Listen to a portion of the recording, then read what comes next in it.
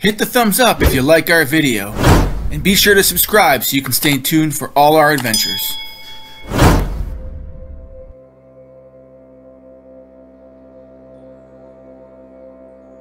The Habsburgs and the Württembergs had a profound impact on the Lords of Gundelfingen. They fought with Count Rudolf of Habsburg, the future king, and Count Ulrich of Württemberg at the Battle of Hausbergen to defeat Walter of Geroldseck, the bishop, in 1262. In fact, you can check out that video right there. During the interregnum, all three houses, all three families fought to establish dominance in Swabia, and none were more prominent than the Lords of Gundelfingen, Habsburg, and Württemberg. When Rudolf of Habsburg became king, the first thing he did was to stab all of his friends in the back and declare that all of the land that they had accumulated in all those years before now belonged to the crown. After Ulrich died, his brother Eberhard became the Count of Württemberg, but he was only 11, so he had a regent, Hartmann, to look after him. And Hartmann was in cahoots with Rudolf of Habsburg, and he started giving away all the land, and he was telling Eberhard that it was the thing to do. Well, Eberhard was not stupid. He figured it out, imprisoned Hartmann, and then began to plot his own schemes. Eberhard was very smart and cunning, and so he led Rudolf to believe that he was a loyal subject. And meanwhile, he was plotting, coming up with a plan, learning to ride his dragon and learning to fight, so that at some point in the future, he would go and take back all of the things that were taken from him by Rudolf. After Rudolf died, Adolf of Nassau became the king, and he was too busy dealing with other issues to worry about Swabia. So that's when Eberhard decided to attack. And the first thing he decided to do was to stay loyal to the friends that had stayed loyal to him, the Lords of Gundelfingen.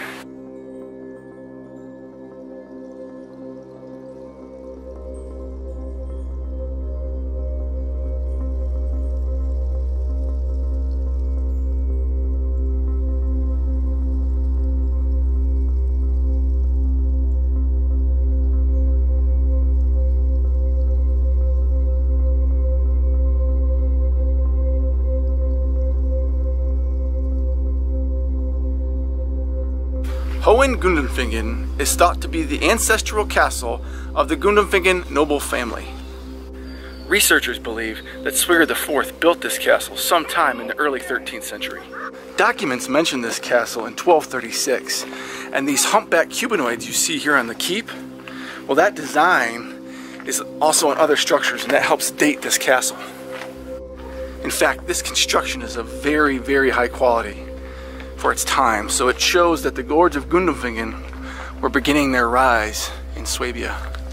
Later in the 13th century, the Gundelfingens fell on hard times because the king, King Rudolf, he had sent out an edict that said all of the land that the Württembergs and Gundelfingens had acquired during the early 13th century was to be returned to the crown.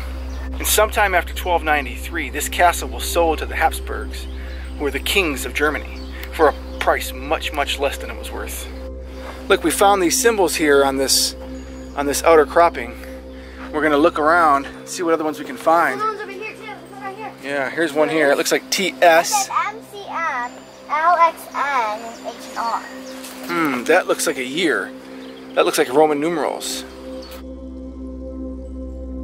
So Everett discovered eggs inside here. We're gonna see if we can get some light in there to show them, and then we're gonna reach in and grab a sample. I can't really get a good view, but we're gonna reach in and grab a sample. Oh, maybe there we go. How about that? Can't really get a good view. Let's get a sample and then show them. Here, you can see them right there. You can see them. We're gonna go in there and see if we can get a sample of those eggs and take them back to the lab.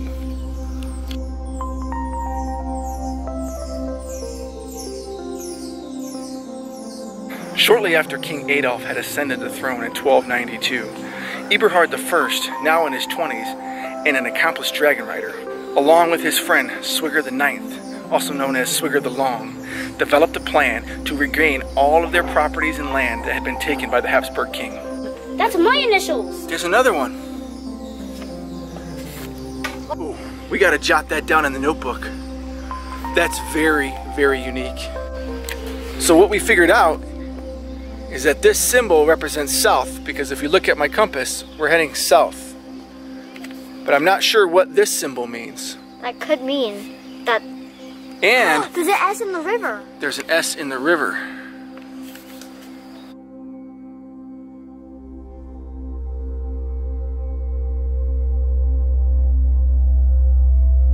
Eberhard I, upon the back of the enormous Black Mountain, and his sister, Ermengarde, seated on her dragon, Duke the Cleaver, flew low to stay under the fog and inside the concealment of the mountains. They split up near Durdenstetten, which is only a few kilometers in this direction, and with Eberhard heading here, and his sister, Ermengarde, heading toward Berg Bischenhausen, just over the valley.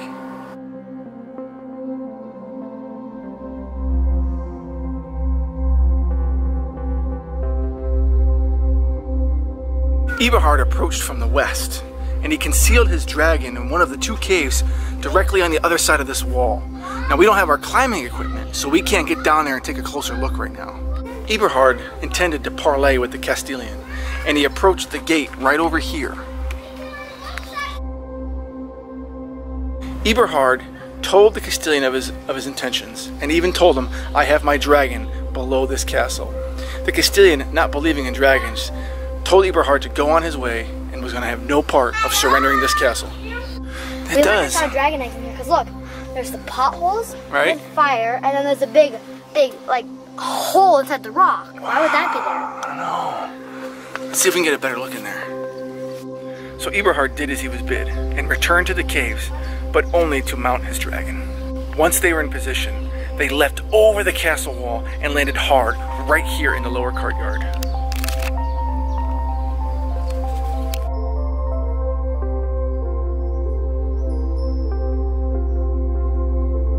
Once they'd landed, the Black Mountain spewed fire from his mouth, singeing the tower behind me, as the Castilian could only stand in awe. Once he had flamed the tower and the guards, the Black Mountain climbed up this interior wall to the top of the keep, grabbed the Castilian in his mouth, and flung him over the side, down to his death. With this castle now in sole possession of the Württembergs, he handed it over to Swigger the Long, and the Gundelfingens had reclaimed their land, titles, property, and specifically their ancestral home. Looks like we're gonna have to cut this quest short. We got a storm a-coming. That's it for Dragon Quest. Make sure to stay tuned. Thank you guys for having me along. It was a really good time. But make sure to subscribe, hit that juicy like button, and make sure to comment down below what place you liked better. Hi everybody.